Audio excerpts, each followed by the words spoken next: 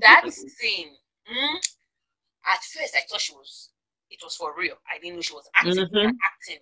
I was like, is Malcom going to get stabbed? Please, somebody stab Malcom already for me. Everybody say Jumoke is a loose girl. Jumoke is a loose girl. But Jumoke got the juice. I just can't seem to cut her loose. I know say Jumoke, you a loose girl. Jumoke, you a loose. Guys, welcome to our channel. Thank you for clicking that button. Welcome to Tea and Pepper Soup. This is Jane and this is Jules. Guys, before we start our discussion today on Malcom and Marie, take out the time, give this button a give this video a thumbs up as it helps with the YouTube algorithm, and do not forget to subscribe. Okay, girl, what did you think about Malcom and Marie? I just saw it this morning. Actually, it was nice. Because you already told me it's not my kind of movie, I didn't go in with any expectations. Okay. You know, it was a movie of just, one night in a couple's life. And I was able to... It's not going to be a kind of movie because it's like just two people. But I feel like those kind of movies are usually the hardest to make because they had to like cram a lot of hard words and long scenes and all that. So it was really refreshing. And to tell you the truth, that last through when she was saying you didn't thank me, thank you for bringing me coffee in the morning. I was emotional. That's what she wanted. The whole fight was down to appreciate me. Yeah, it was emotional. I felt it. Yes, I felt that. I felt that. But I have to say something about the movie. Going to the movie, I felt like the way they sold the movie, how I put it, for the marketing part, the PR part, they kept saying is like looking into a couple's relationship, their struggles, and blah blah blah. So I knew going into it was just going to be two people for the entire film, and there's going to be a lot of a lot of dialogues going into the movie. So I felt like I was going to see regular fights and everything, but that thing was a bit dark. I don't know if you saw it from my own perspective. There was clearly a villain in the movie for me, and that was Malcom. Like, the girl is a recovering addict from what you said in the movie. And okay, fine, you stayed with her, but I don't know why would you hold that over her? Because when this scene in the bathtub was hard for me to watch. I felt it was like bulldozing her. Like, I feel like those are the kind of things that pushes an addict. You said like you told her that I can break you like a twig, and then you just went in. I was like, what? Last for me, Malcom and Marie was so toxic of a relationship. The relationship should end, rather. Like, if you're watching that kind of, I feel like as a human being, if you're watching Malcom and Marie and it reflects your own relationship, man, you got to walk away. You have to.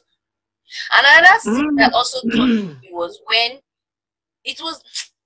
Marie was kind of like a pushover.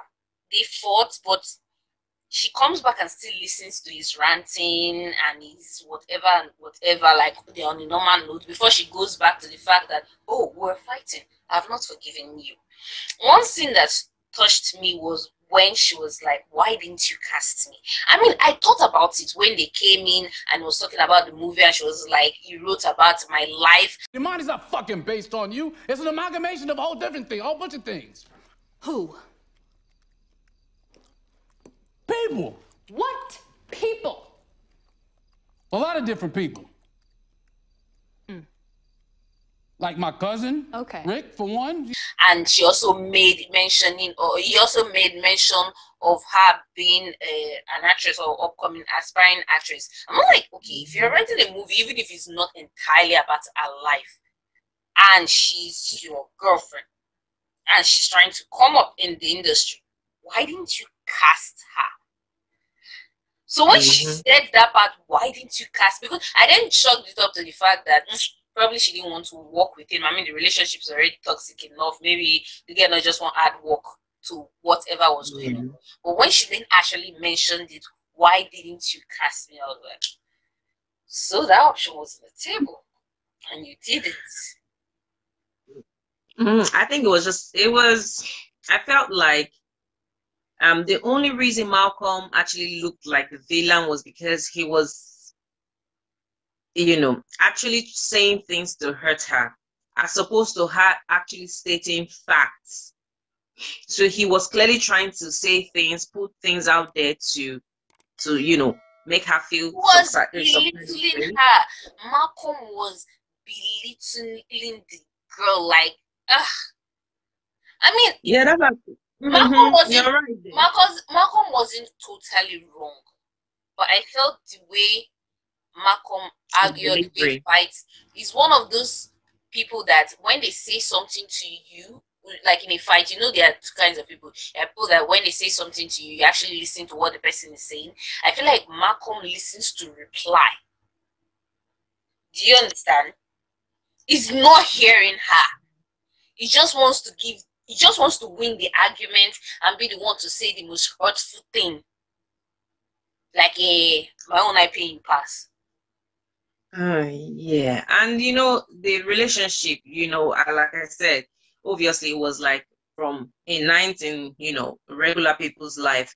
But I was able to kind of like draw out or map out how their life is. Now, from my own understanding, it feels like it was a relationship where, okay, we see now that the guy is the one always, doing the stuff, but she was always, letting everything slide.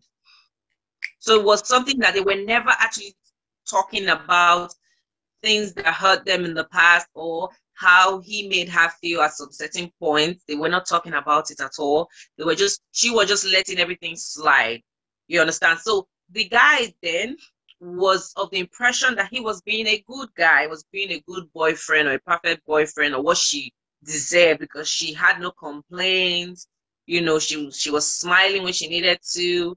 She was there for him, So I felt like that is so everything kind of like struck a nerve for him, saying that she had some kind of complaint. But my own is that you really did not thank her. Yes, that's a big deal. The fact that he did not see it as a big deal was my problem. The fact that he forgot to, yeah. See, the fact that I didn't thank her from when the movie first started, I was like, that's not a big deal. He didn't thank people. Forget to thank some people, not their significant other, by the way, but like people tend to forget to thank people. Let me just say, at first I was like, man, girl, this is not what you're really angry about. There's something that you're angry about. But that end scene when she starts stating things, I'm like, it has been a cycle. He doesn't appreciate her.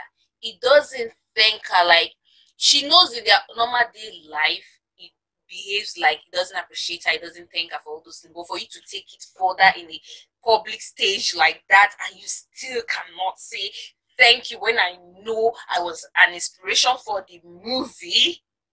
Even if he didn't have to say, oh, you were the inspiration, like he tried to downplay that, acknowledge me that I am there and by your side.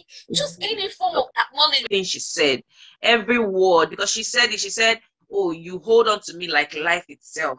And then he came and said, you want me to hold on to you like that? And then when she now started stating at the end, like, oh, these are the things that you were, the little things. Because that's who we've been for one another. That's who you've been for me and I've been for you. From the day we met. From the day I overdosed in that market. From the day you drove me to rehab. From the first day I read your script about me. About us. About our relationship. About how drugs were destroying my ability to love you and your ability to love me. All I wanted tonight was thank you, Malcolm. That is it. He cried because he realized that I've actually been holding on to her like life. She's actually been my life support. You understand? So at the end of the day, it, when she took that last shot, it made it so obvious that I've been more to you than you have been to me. And all this while he was thinking that he has been more to her. I enjoyed the movie. I can't say I would say that rather. I did enjoy Okay, it. well, you know, I felt those like kind of, okay, continue. I felt like the guy kind of played it better than she did. I didn't really get um the guy was more believable with his emotions and how he expressed it. 2,000 years later. That's how I looked at it. But then when I look at it from the acting side, Let me say my own point. okay, give it to me, give it to me. I feel like he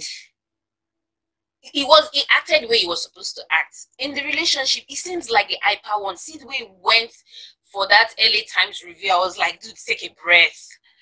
But but I feel like Zendaya's acting was based on her character. She's the docile one in the relationship. Like when he starts, she's the one that talks calmly, and him he just goes like, oh, oh, oh. Like for every one word she says, he has 10 to say. So I feel like she was playing to that character that in the relationship I let him get away with it. He always wins. I'm the docile ones. He has to be heard. And I feel that's why her acting was, you know, kind of on the calmer side. If it was like hot all through the while. But notwithstanding, I do see your point. Thank you. Did finish that role. David Washington, he finished the role. He played that part. And funny enough, I watched the movie. When it comes to movie in those settings, I don't know what they call them in cinematography, but when there's just two people having most of the dialogue in the entire movie, it's quite boring. This one was very good. The dialogues were sharp, straight to the point. They hit you where they are supposed to hit. So it makes, even though it's just two people you're seeing on your screen, not too much going on, you are still hooked because you're like, girl, how are you going to come back? Did you just let him say that to you? Yes. Those kind of feelings are going through you. So this Malcom and Marie, I felt like I was going to watch it and I was going to come here and just give one review, like they don't start taking Hollywood.com at their rubbish. But I was pleasantly surprised by the script, by the acting. Both actors, they did incredibly well.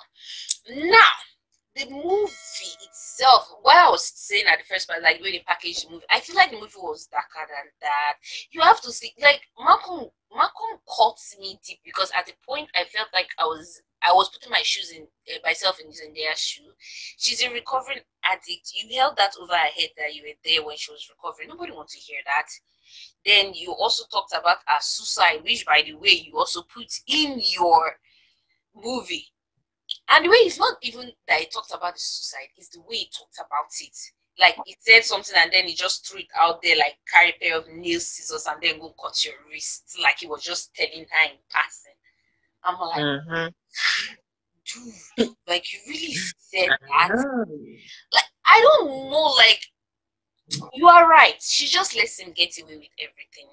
And that's why he can't get the appreciation he deserves, because it just looks at her like the one constant thing that is going to be there. Not like the way human beings take the air we breathe for granted. Like, it's just going to be there. I'll keep breathing as far as I'm alive. You understand? So she's just like that. We don't wake up in the morning and tell God, oh, thank you for the air that I breathe most of the time. We don't see it as that much of a miracle.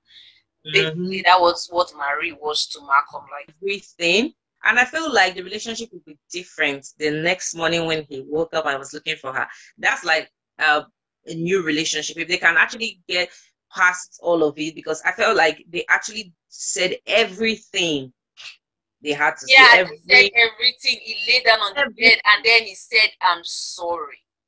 Let me be quick with you. That's the ending scene, because I felt it will end there with just, it will close there with just both of them being on bed. When it started the next morning and him being his needy self, still looking for her, part of me was hoping that Marie is gone.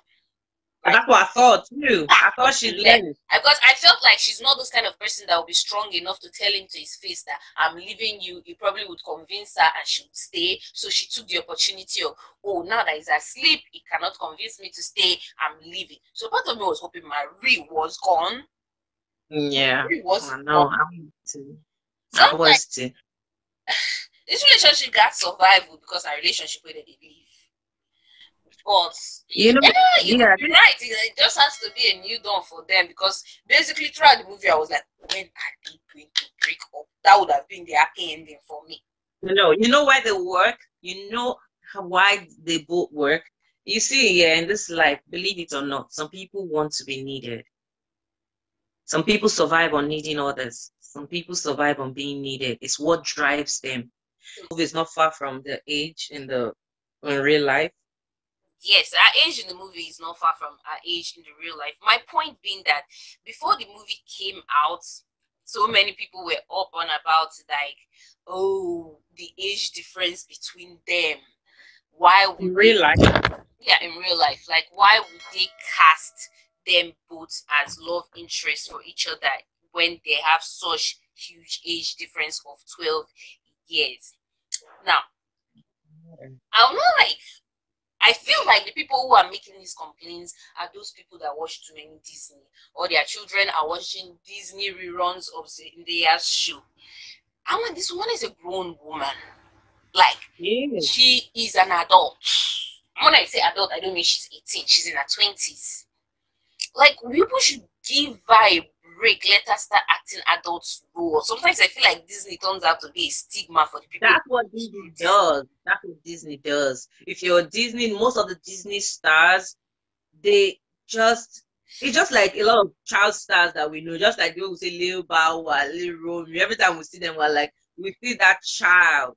So that's what it does, really. I needed to take a break. Do you understand? And so that's how I watched it. I paid so much attention to everything. Now, the reason I cried when she gave her last speech or whatever wasn't the way she pulled it. I was just listening to the words.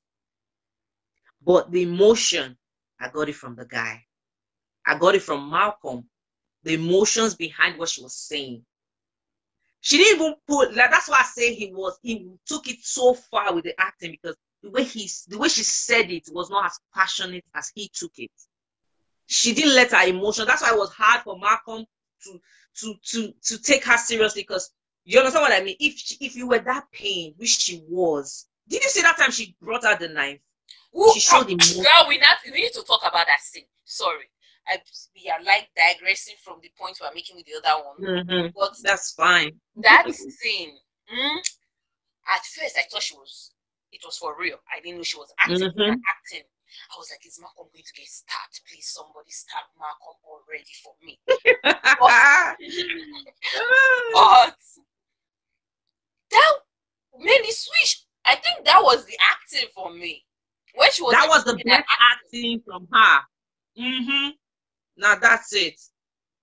Malcom, you should have cast her. You see, and you remember what he said? Well, you could have done this at the audition, because it's a part of her that he has never seen, and she had it.